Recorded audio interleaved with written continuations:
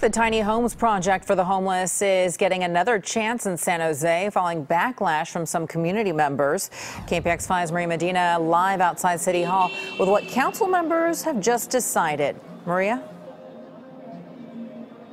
Yeah, Veronica, just a short while ago, city council members voted to move forward with a tiny home project, 40 homes in at least 3 different sites. Question now is, where will they go?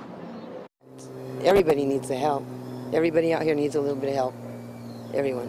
For the last couple years, Kimberly Gann has lived in a trailer with her husband on the San Jose street near Medina International Airport. It's bad.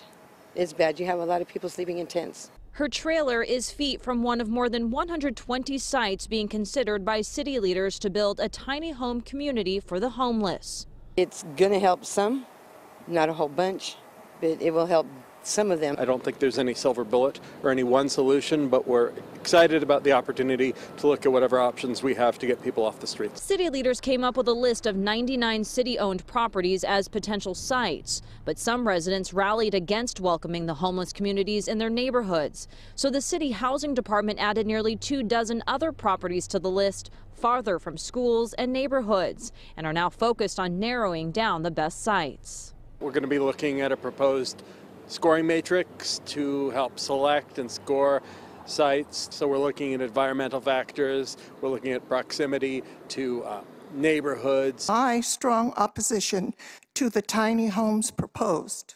While city leaders say they'll hear out concerned community members who don't want the tiny homes near them at all.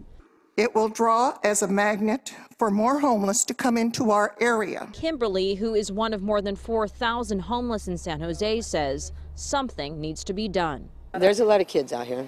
You wouldn't think so, but there's a lot of kids out here. And what do you see there? Are they? So now they try to figure out where these tiny homes will go. They have to be built by 2022. Live in San Jose, Maria Medina, KPIX 5.